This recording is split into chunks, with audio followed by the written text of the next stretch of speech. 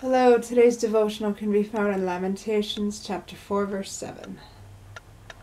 Our Nazarites were purer than snow, they were whiter than milk. They were more ruddy in body than rubies, their polishing was of sapphire. Okay, so how do we think of ourselves? Do we think of ourselves as beautiful both physically and spiritually? Or do we allow the world to judge us and our physical beauty so much that we think of ourselves as less than good enough? Because let me tell you, the world is temporal. The world as we know it is temporal, and it will not be here forever. Nor will everybody as we know them, or everything as we know them. All things are temporal, even life, as we know it, is temporal. Mortality will not last. Because mortality is a time where we learn and grow. And as mortals, we tend to judge one another quite a bit about our appearances and about our accomplishments. And we shouldn't, but we do. And people judge others on how beautiful they are physically,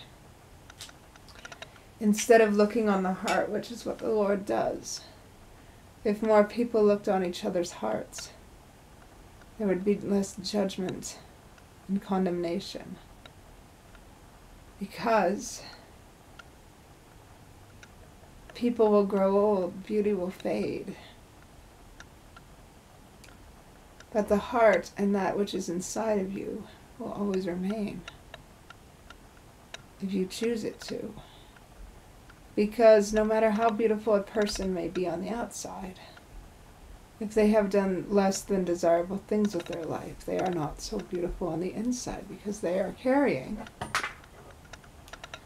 the memory of those sins and the consequences of those sins. Because not everybody knows the needfulness to repent. Not everybody cares either. We shouldn't be afraid to teach others the nature of repentance and how important it is, because the Lord looketh upon the heart and He sees the love that people have. And everyone has a love of a different thing. Some have a love for that which is purely temporal, and some have a love for that which is spiritual. If we focus on the love for the temporal things solely, then that is what we shall receive, and we shall not have the spiritual things. I mean, we need a balance.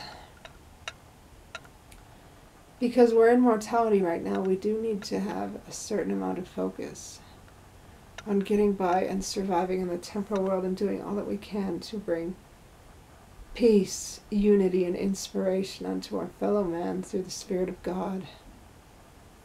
And only by the Spirit of God, because without the Spirit of God we cannot begin to teach those things. And we also need to be invested spiritually, because our mortality is temporal, but there is life beyond this life and death.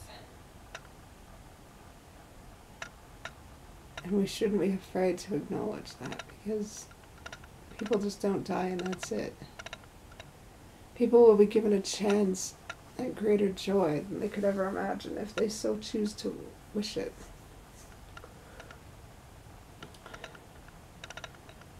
And it is not something to take lightly,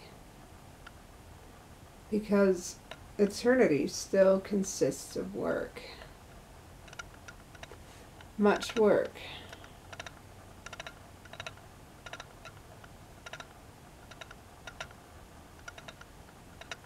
And there is always much work to be done even now. So we shouldn't focus on that which does not matter, because there's so much more that does matter that we only have very limited time to do. The Lord will truly show us what we are meant to do if we are willing to listen, what we are meant to do and what we are meant to be.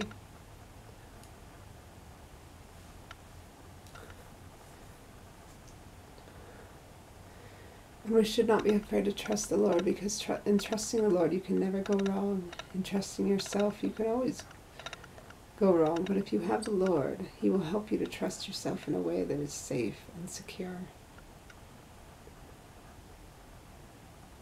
He will help us to help you to see His hand, that you might be able to see and maybe have a hand in many mighty miracles